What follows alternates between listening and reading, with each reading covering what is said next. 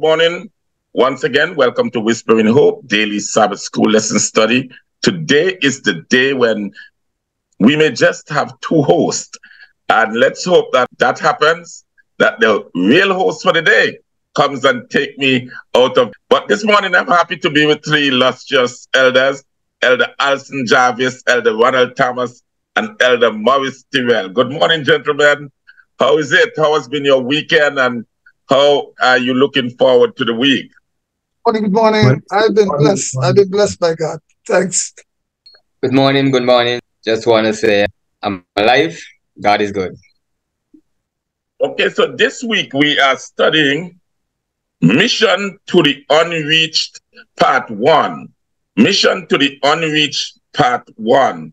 And today's specific topic, a Hebrew in Athens. A Hebrew in Athens. But before we dive into our study this morning, we're going to ask Elder Tyrell to say a prayer for us this morning to invite God's presence into our midst. And then we'll ask Elder Thomas to read our memory text for us today. Good morning. It's always a delight to be with you. Brethren, let us bow our heads as we approach the throne of God. Almighty and ever-living Father, we give you thanks this morning for waking us up in our right minds. Lord, we thank you for the blessings of the night, how you granted us rest and protected us from the elements. And as you've brought us awake, Lord, this morning, prepare the path ahead of us and give us the wisdom to recognize your leadership and follow without resistance. Dear God, I give you the homes and households of every listener, every neighbor, recognizing, of course, our neighborhood has no walls. And Lord, when you shall put in your appearing, I pray, Lord, you'll find all of us ready and faithful, so you may take us with you to your kingdom. We will serve you forever for Christ's sake. Amen. Amen. And our memory text this morning comes from Acts chapter 17 and verse 24 in the studies from the NIV. It says, "The God who made the world and everything in it is the Lord of heaven and earth, and does not live in temples built by human hands." Amen. So we're going to look at our memory text this week. Before we go into our study, we always draw out what is in that memory text. This morning, we're going to start with Elder Alson Jarvis first. Elder Alson, as you heard Brother Thomas reading that text, or as you went through it in preparation for today, what were the key issues you drew from that point, from that passage that we have as our key text for this week? Well, I see that Paul is here seeking to establish from the beginning that in the beginning was God. And it is through him that everything came, and nothing was made that he didn't make.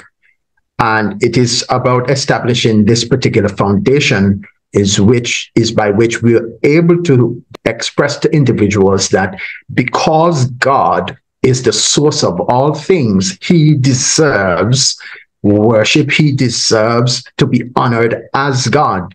We can't expect that God is going to come out of some amoeba that came from some germ that crawled out of the sea and turned to some creature and became a monkey, and then he evolved into man.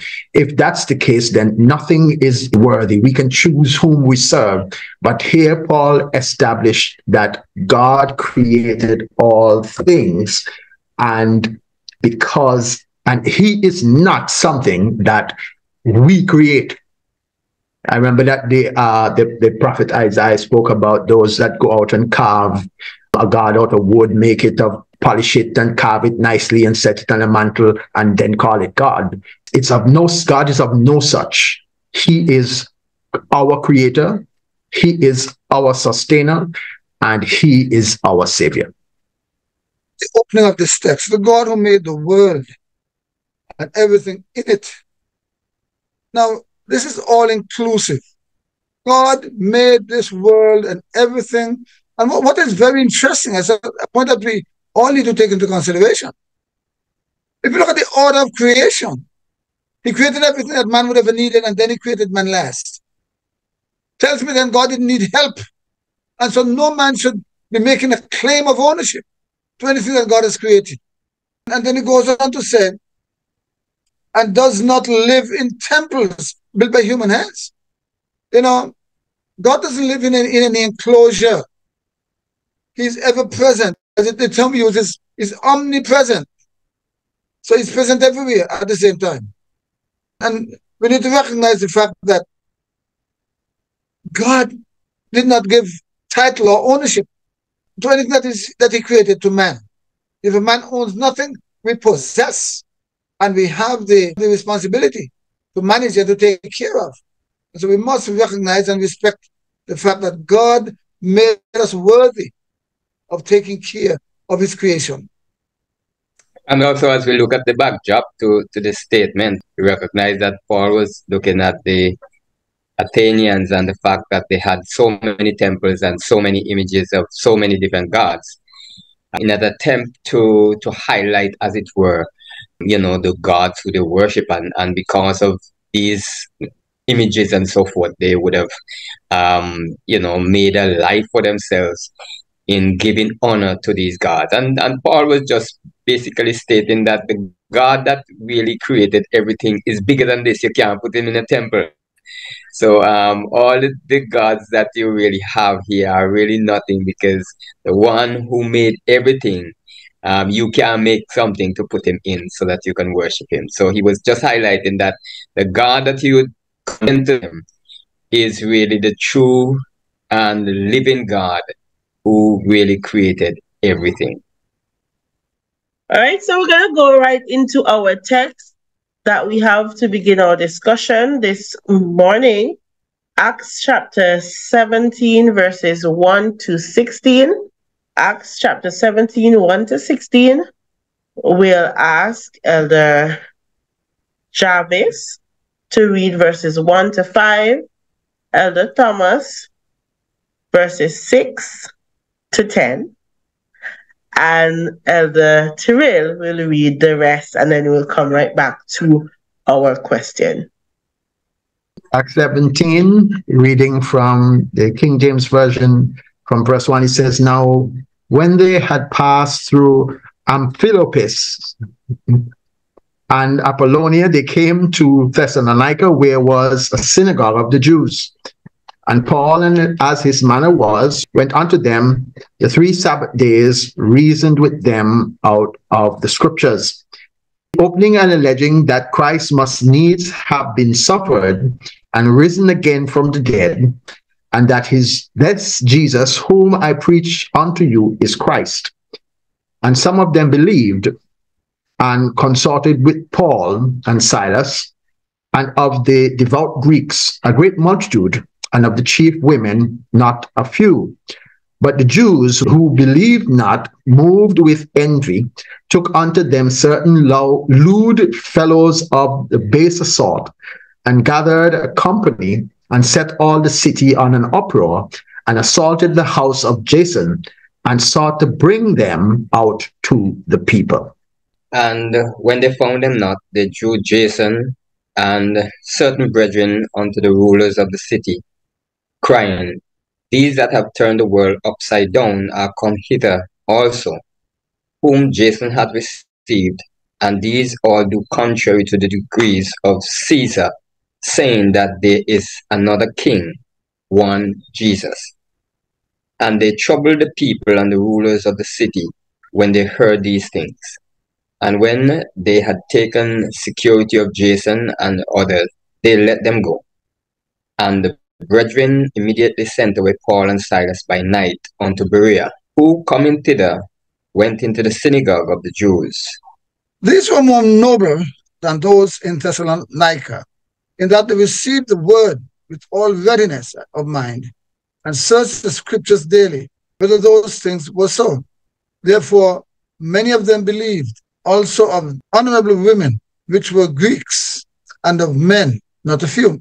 But when the Jews of Thessalonica had knowledge that the word of God was preached of Paul at Berea, they came thither also, and stirred up the people.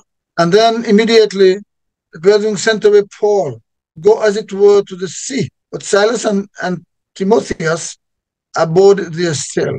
And they had conducted Paul brought him unto Athens, and receiving the commandment unto Silas and Timotheus for to come to him with all speed, they departed. Now while Paul waited for them at Athens, his spirit was stirred in him when he saw the city wholly given to idolatry. Amen, amen. So a question here. It says, how did Paul wind up in Athens, and how did he respond to what he found there? That question, we're going to give that to Elder Jarvis, Elder Thomas. Elder Jarvis and Elder Thomas. How did Paul wind up in Athens, and how did he respond to what he found there? We can say Paul was on the run, so to speak, because there he was in Thessalonica. And if you look at what happened, the Jews here decided that they don't believe in this Jesus. And they sought to rile up, as we would say, the people. And the Bible speaks about the base people, the degenerates of society, and sought to get them by declaring that here they are saying that there is another king and he's not Caesar. And Paul and Silas took flight and went to Berea, where he indicated that they were more noble than the Thessalonians. And the people from Thessalonica came when they heard they were in Berea to stir up trouble there too. So Paul had to run again. So he was on the run. And he came to Athens where the philosophers were. And here I believe that he took the opportunity to bring the true God in, as we know that as scripture goes, where God's people go, God is present, and he needs to be introduced to the people there. And Paul, sought a skillful manner by identifying that they had an unknown God, and used that as the pretext to introduce the true God as the unknown one and reveal who he is to the people in Athens. But Paul was really on the run for his life from the other cities.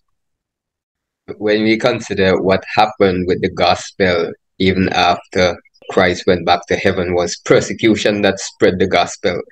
It became the fire behind the disciples, moving from one place to the other. And we saw the same thing happening here to Paul. So the mission was for one thing, and there were some who believed that they would have stopped God's work. And even today, the enemy always tries some way to stop God's work.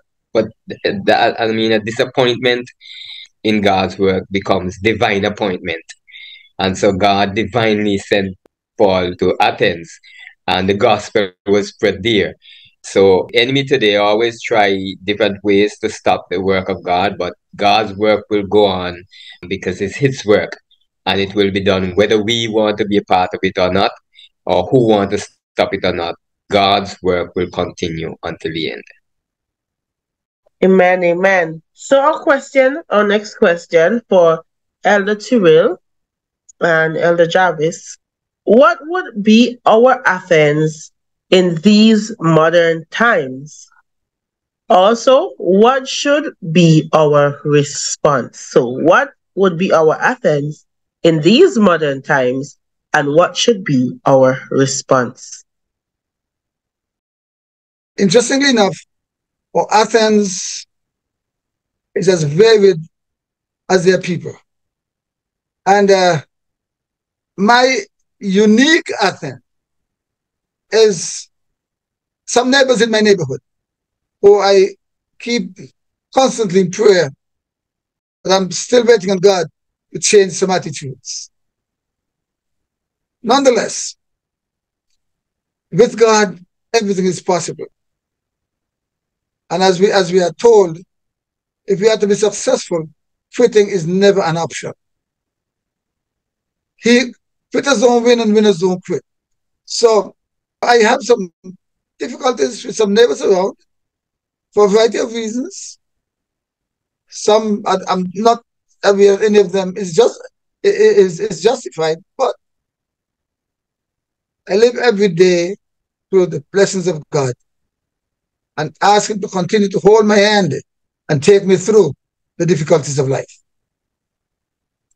And so my response is one of total dependence and cooperation with God. Because with Him, all things are possible. And we must accept the fact that as we surrender to Him and cooperate and follow His leadings, in the end, we will be victorious. We are going to meet individuals in every walk of life where they will express to you, well, I am not a believer in Christ. I have a different philosophy. I have a different understanding. And I don't think that this Jesus thing makes sense. You know, one of the very popular comments that are made is, among us as Black people, is that this is a white man's creation to keep us enslaved. You know, so we really do come to the whole issue of various persons having various beliefs. And, you know, it goes back to Daniel, where the image was set up and down in his feet were the iron and clay. But interestingly enough, Daniel indicated when the stone that represents God's kingdom, he ground the image, and the dust, the gold and the silver and the brass and the clay, all of it blew away. You know, in the end of time, down in the feet of iron and clay, you're going to find the gold and the silver. And we know that those represent, at least the silver represents the philosophies of Greece, where there are various gods, they have a plethora of gods, and persons think in that their concepts and ideas stand higher and taller than the word of God. And, you know, we're at that time where persons are really gods to themselves, and it's about I and what I think, what I believe, what I know, what I accept, what I trust. It's just a lot of I's. And where we find these individuals, we have to be able to be mindful that the work of transformation is the Spirit's work. What we are to do is to seek to introduce people. If they're not interested in the introduction, we need to seek to show them something different by how we live, and indicating who Jesus is through our actions, how we respond to them, how we deal with them. If we have to deal with them on a daily basis, show them something different, that the Spirit will work His work of transformation and create an opportunity for persons to see and accept and even be interested in something different. They all may not come, because God does not overrule a man's personal choice. As long as we have opportunity to hear and make a decision, that's really what God is interested in. He said that we need to be willing and we need to be obedient. And as long as that is the case, He'll be able to do a work. But if we're not, then that is still our choice that we need to make. Amen, amen. So our final question for this morning: what kind of idols are people worshiping in your society? And how can you open their eyes to how worthless it all is? Now, this is for everyone. So everyone's experience is different. So we'll begin with Elder Thomas, then Elder Jarvis, and then we'll end with Elder Tyrell. What kinds of idols are people worshiping in your society, and how can you open their eyes to how worthless it all is? I think today there are so many idols, far more than what was in Athens. Just to make a statement on the question before, I think Athens could also be like a state of mind. Some people some people are very superstitious today, and some people dwell on philosophy, and that's where they are. The idols today is I think one of the biggest idols we have is entertainment. And in the entertainment industry, you have music, Some people are just about music. You have movies and you have sports. And I think those are three of the biggest idols that we might find around. One of the things that I recognize, Elder Jarvis spoke about it earlier, is that Paul, as he looked at what was happening, as he observed Athens, he recognized, and even though he was troubled by the fact that Athens seemed to be an idol worshipping city, he looked for something that he could use to grab the attention of the people, something that they could identify with. And so as he looked through that, he saw that while they had all these gods, there was an unknown one. And he used that to begin to present the Christ. You know, in some time back, I remember I used to like to watch a lot of movies. And in a lot of them, I would sometimes find a one line, a sentence that somebody said that I could use to introduce some part of the gospel because what was said was true. And so we can go into, sometimes people wonder why you want to listen to this song or why you want to, but you could find something there to grab the attention of the person who is hooked on that, pointing them to the real musician or the real music, you know, that really makes sense. And so I always remember this movie, The Matrix, the first one. I'll tell you about the others, but the first one. And to me, I saw in there a state of being born again, you know, and the tremendous power that one have when they're born again. So that you could just pray, and whatever weapons you need, you know, whatever ability you need to perform your task, you know, it is done, and then you have a armor, a spiritual armor that bullets can't pierce, you know, these kind of things, and and you're able to move in ways that the Bible says that the spirit move where it moves and you don't know. And so all these things I see come out of stuff like that. So I think as we look at the idols that people have today, it's a good thing as we go to minister, wherever we go to minister, that we first become observant of what people are attached to, what they're doing, what they're interested in, and find a wedge there to be able to present the gospel. But there are so many idols today that it's just all over.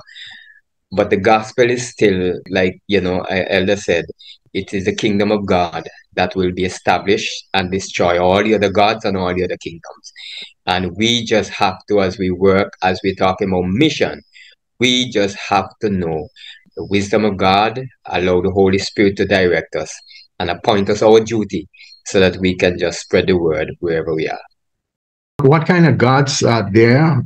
Well, I think really the prophet of the Lord indicated that at the end of time, spiritualism would be really ripe in our societies. And one of the greatest manifestation of spiritualism is what came down to us from the French Revolution, where reason, my own thoughts, my own ideas are elevated above the word of God. And God has to subject himself to what I think, and I can redirect, readjust, translate his word as I see fit. And he has to accept what I do to it, even to the place where we don't believe him at all. So self, I believe, is the greatest idol that we find in our generation, where I can declare that I am no longer who I am. I want to be something else. And everyone has to accept what I say and treat me how I want to be treated, because my thing is mine and mine alone, and I have all rights, and everyone need to accept my rights, and I. And the I and I is not even the Rastafarians. You know, we really have to come to the place where we need to subject ourselves under the mighty hand of God, understand that he is greater, accept that he is King of kings and Lord of lords, and it is only his salvation will save. It's only his way, and there's no other way. There's no name on the heaven given among men whereby we might be saved but the mighty name of Jesus. So when we come to that place, we're able to humble ourselves and realize that we need Jesus in everything. So we have to put aside the personal gods, the personal ideas, and accept what God has given to us in the book that is given for what is necessary before we can leave this earth. In my locality, in my society, actually, what I find is a tremendous amount of competitive egotism. And many folks in my neighborhood tend to cherish material things. We look at the cars we drive, the houses in which we live, forgetting, of course, that all these are temporary things. There's a good possibility that we may or may not outlast these things, but they have no spiritual benefit. The same way a Mercedes can take you to a distance, my contention, a Volkswagen can take you the same distance. So why do we spend large sums of money to accomplish the same thing that less expenditure can accomplish? And by so doing, this is the tendency to compare ourselves with each other. I have a bigger one than you. Mine is newer than yours. Mine costs more money than yours. Forgetting, of course, that whatever we possess is a blessing from God. And instead of thanking God for the blessings, we tend to be egotistical. And if I should use a new term, we tend to be Nebuchadnezzarists. We pound our chests and advertise, look what I have. Look what and Elder Jarvis says, egotism sets in. And so that is one of the biggest challenge I have in my neighborhood. And I'd like to remind all my neighbors and my local society that the only thing that we can take out of this world is a clean character. None of the material things we possess. We didn't bring them into this world, and we can't take them away. Yesterday, I attended the funeral of a close friend, and he's gone. He's gone to the grave, taking nothing with him. So we need to focus on the life hereafter, and the benefits that Christ promises us when he comes to claim his own. That would be my advice to my friends and neighbors. Amen, amen. So you know that when we come to the end of our discussion, in recent times, I've only been asking for one sentence. So we're here again at our takeaway, and many points have been brought out in our lesson, but you can only choose one. So we'll begin in the same order: Elder Jarvis, Elder Thomas, and then Elder Tyrell, and then we'll wrap up. My takeaway really is we're going to have difficulties sometimes preaching Christ. Many persons will not accept, but we need to ask the Holy Spirit to lead and open doors, create opportunities where hearts and minds can come to a place where they know Jesus for themselves. My takeaway is doesn't matter how difficult the situation is, the people are, the community, wherever we might go, God is able to work through us to bring the message of salvation. I am a stickler for stewardship. And so this lesson reminds us of whatever we possess. And notice I possess. I didn't say own, because we own nothing. Like in the last question that you asked, we look around and we see that there's a tendency to worship things. But we must be reminded that we can only successfully worship Jesus Christ and not the created thing. We must honor the Creator and not the created. Amen, amen. So that has brought us to the end of our lesson. We're glad that you could have joined us, and we look forward to seeing you tomorrow morning when our topic will be Paul in the Areopagus. Paul in the Areopagus. So, interesting word. You learn tomorrow what really that is and what that lesson holds for us. So share the link with a family, share the link with a friend, and join us as we continue to study together.